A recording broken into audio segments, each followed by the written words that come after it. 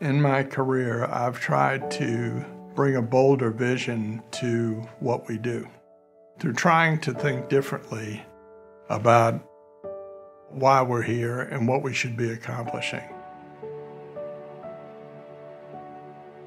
You learn how vulnerable people really are when they come into a healthcare setting. You learn about the unique needs that people have. You learn about the variety of human beings and human nature. And you also see the tremendous compassion of folks who are caring and who really want to do a great job for the patient. It's all about the next patient walking through the door. And how do we organize ourselves so that their needs are met and they're well served with compassion and in the spirit that we exist in our communities.